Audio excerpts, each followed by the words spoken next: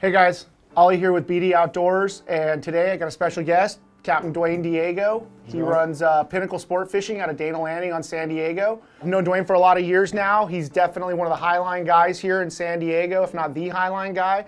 And he shares my same passion for these big bluefin.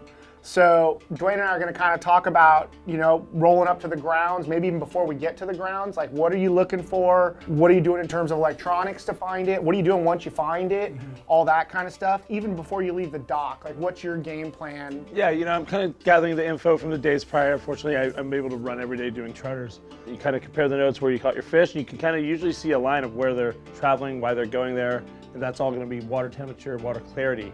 With that said, you know, temperature breaks are always good. Typically, this bluefin's gonna like the cooler side of the water. I also really like to look for chalky water, transition water, color breaks. That's a really important factor with these fish. They have no problem swimming in and out of those. That dirtier water holds the bait, and that's why they're there. So that's where you start. You know, you do your homework on that end and kind of plot where you're gonna be going the next day. That's basically what we're doing. I mean, the one thing that these bluefin, what you can count on is they'll break every rule, right? Because I think the number one thing that I always want to find is the bait. Yeah. Clean water, dirty water, whatever. They'll go into the dirtiest, coldest water some days where you're just like, what the hell are they even doing in here? And then other days you find them right where you expect. Nice blue water where it meets some green water or whatever. But yeah, we're basically doing the same thing. Yeah. You know, and then when you get, so you've identified a few zones, right? I think that's where the electronics really come into play. Bluefin love to jump, love to splash, all that stuff, but a lot of times they run deep, man, and you wouldn't even know that they were there. Yeah, you get two sides of them, you know. You get the visual game where it's, you know, it's telltale, it's really obvious where they are, it's really easy to track them, it's really easy to follow them. That's usually on the foamer type stuff, or the breezer type stuff. God forbid there's no foamer action going on, but there's a lot of fish, and there's a lot of wind, and they're not breezing around either. That's when those fish sound down, you're looking 30, 40 fathoms, 50 fathoms. And you've got to have the power to get down there and look like that with the electronics. And that's where Furuno comes really, really into play.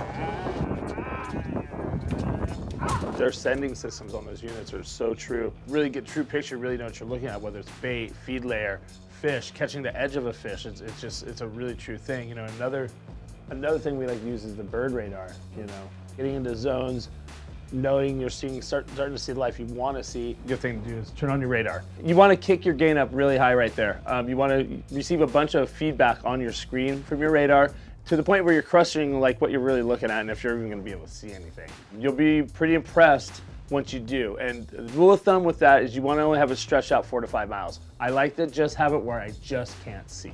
You're going to get a good return off the bird, and you'll be able to run there. It's not like you're gonna go chase something that's 10 miles away. That and those birds are showing up to you like a red blotch in a sea of fuzz, basically. Exactly, red blotches. Sometimes you'll get a whole blotch. It almost looks like you're picking up a boat, and that's a bird school. Okay. That's a bird school.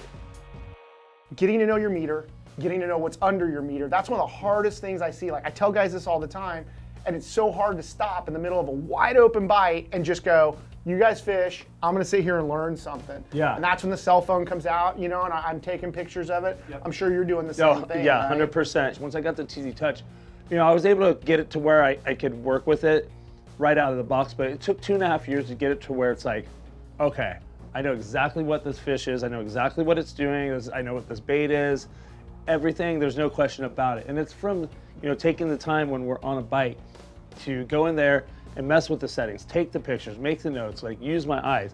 And the good thing with the TZ Touch settings is when you're using them, you can still see the screen coming on. So you're adjusting, you can see it fatten up as it's coming on. Real time, yeah, right there, which is huge. You know, I can't say enough how important it is to take that time and go inside your wheelhouse or go sit in front of your monitor while your friends are still catching fish and make the adjustments that you need to make. Because the truer your readings are, the better fishing you're going to be. The more you're going to understand what's under the boat.